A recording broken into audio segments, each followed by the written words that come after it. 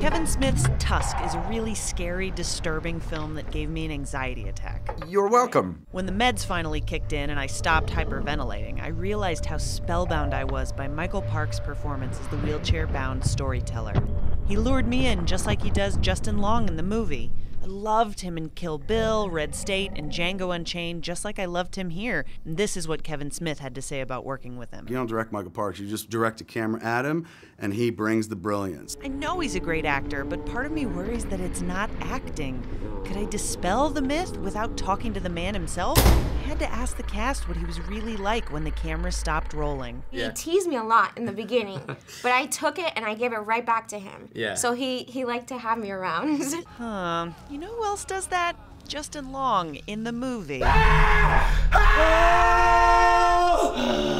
Yeah, this is not comforting information, Genesis. Like his character in the movie, he's lived a life with these endless stories. You're like, wait, you did that, and were there, and knew Martin Luther King. Wait a second, Haley Joel Osment. What did you say? Like his character in the movie. Oh, no, this is what I was afraid of.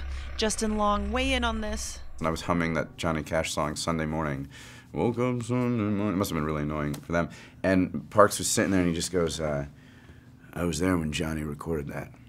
And I was like, what? And he was like, oh yeah. And he told me this crazy story about like being in the studio with Johnny Cash and like details that were fascinating. And he said it so casually. He said it like, oh, I had quinoa last night.